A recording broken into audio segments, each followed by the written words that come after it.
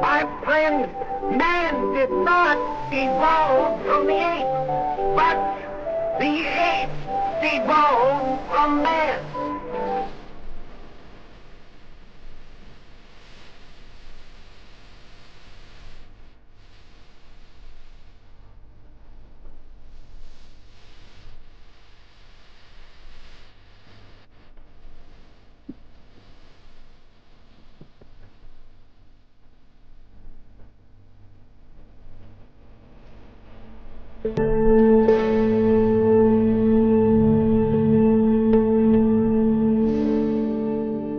Oh, I didn't notice you come into my genome. I'm glad you're here. I was just wondering how my DNA was going to be transmitted.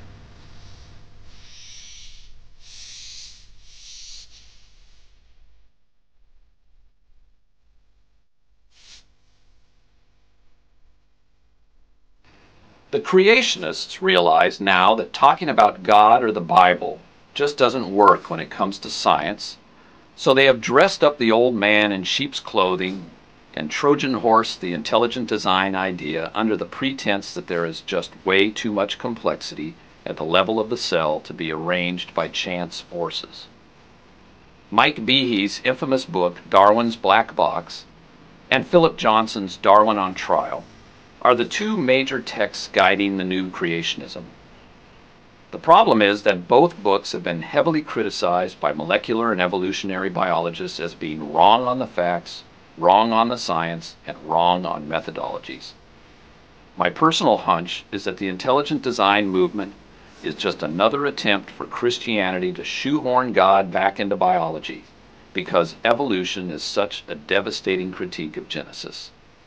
Fundamentalism is a mental disease. To which I would add, creationism is taught only by those who cannot think.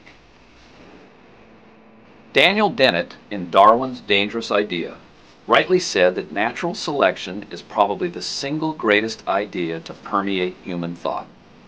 Once you understand evolution, then life and its confusions become clear and decipherable. Indeed, it is the awesome simplicity of the idea that completely devastates you. Dennett calls it the universal acid. Once you hold it, it burns through everything, every concept, every ideology, every ism. Is there an intelligent design to the universe? No. And that is why nature's cruelty, ironically, becomes intelligible. As Darwin was fond of quoting, nature is red in tooth and claw. And to think otherwise, that there is some compassionate God behind it all, only tortures us unnecessarily. Evolution liberates human beings from the folly of a designer God with intelligence. Chaos in the beginning, order in the middle, chaos in the end. As Robert De Niro rightly commented when asked if there was a God in heaven, well, he has a lot of explaining to do. With evolution, God doesn't have to explain anything because he has been exempted from the equation. In other words, there is no God, and thus he is no longer viable as an explanatory alternative.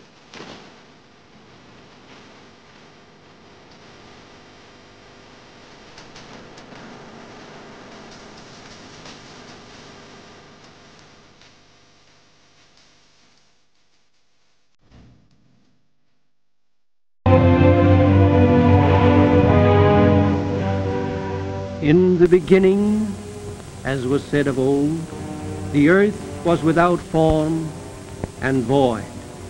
There was no life anywhere under the canopy of hot vapors that shrouded our globe. Ages passed, millions of years. Then in due time, rivers and seas appeared on the face of the earth, and presently the waters teemed with living things. These primitive creatures, spawned in the Paleozoic slime, life has come down to us through the egg.